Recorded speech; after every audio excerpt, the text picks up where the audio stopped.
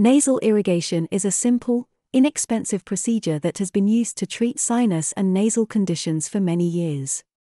The procedure involves flushing the nasal cavity with nasal solutions such as saline solution, which promotes mucociliary clearance by moisturizing the nasal cavity and removing encrusted material. Saline solution is a mixture of salt and water. Normal saline solution contains 0.9% sodium chloride, salt. Nasal irrigation is used to treat for acute and chronic rhinosinusitis, viral upper respiratory infection and allergic rhinitis, which are common disorders with significant patient and societal impact.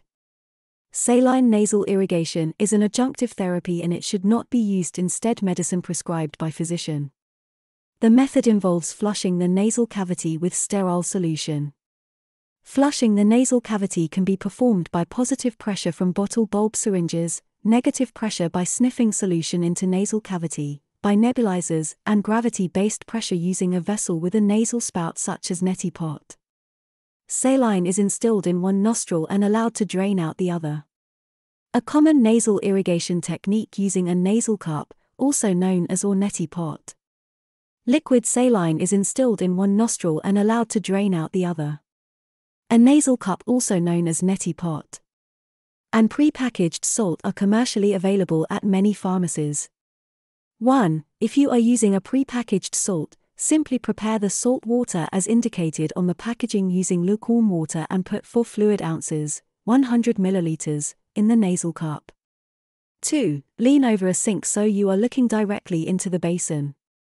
3. Rotate your head slightly and gently insert the spout of the nasal irrigation pot into the upper nostril, so that it forms a comfortable seal. Do not press the spout against the middle, or septum, of the nose. 4. Breathing through your mouth, raise the nasal irrigation pot so that the solution enters the upper nostril. The solution will soon drain from the lower nostril. 5. When the nasal pot is empty, gently exhale through both nostrils to clear them of excess solution and mucus. Gently blow your nose into a tissue. 6. Repeat the procedure for the other nostril. The distribution of solution in nasal and sinus cavities is more exhaustive and fully comprehensive with positive pressure than with negative pressure, by sniffing, nebulization, or spray. To maximize the efficacy, large volume, no less than 100 milliliters, low-pressure irrigation is preferable to low-volume high-pressure irrigation. If stinging or burning occur, try decreasing the salt content by half. You may also adjust the temperature of the water slightly. Do not use very hot or very cold water. Nasal irrigation can also be done in the shower. The exact mechanism of saline nasal irrigation action is not known, but it may enhance the nasal mucosa's ability to resist the effects of infectious agents, inflammatory mediators, and irritants. Nasal irrigation may improve function of the nasal mucosa through several reported physiological effects, including the direct cleansing of irrigation, the removal of inflammatory mediators, and improved mucociliary function, demonstrated by increased ciliary beat frequency. Chronic rhinosinusitis is the most common indication for saline nasal irrigation. The strongest of the studies reviewed reported that subjects with chronic sinus symptoms using 2% liquid saline nasal irrigation daily plus routine care, compared to routine care alone, reported a 64% improvement in overall symptom severity, and significant and clinically relevant improvement at 6 and 18 months. These results were corroborated for liquid, but not for nasal spray saline nasal irrigation.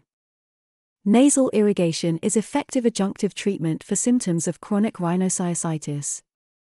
Evidence rating is A, which means consistent, good quality patient-oriented evidence.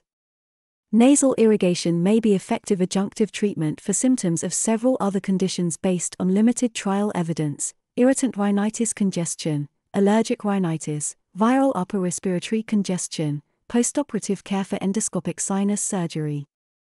Evidence rating is B at this case, which means inconsistent or limited quality patient-oriented evidence.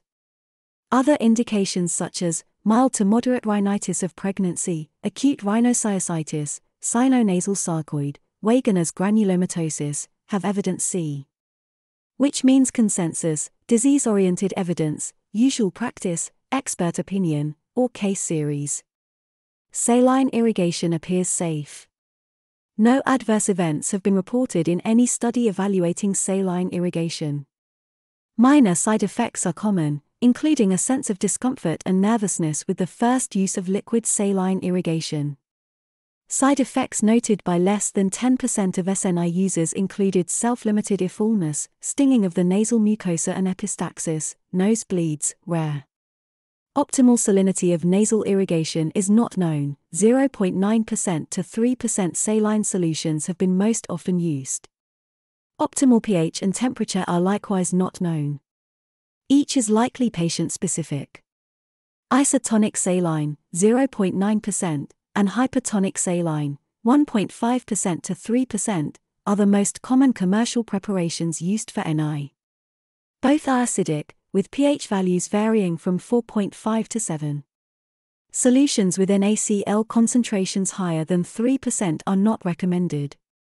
Brand names: Libana registered trademark symbol, Sterimar registered trademark symbol, and Marimar registered trademark symbol.